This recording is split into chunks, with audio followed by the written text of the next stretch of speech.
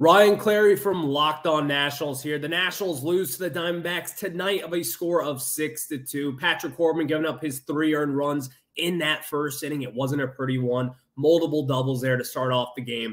That was the 2022 version of Patrick Corbin we've been dreading to see. But after that, 5 straight innings of really good pitching, to be honest, when we're talking about Patrick Corbin, but he wasn't even the story tonight.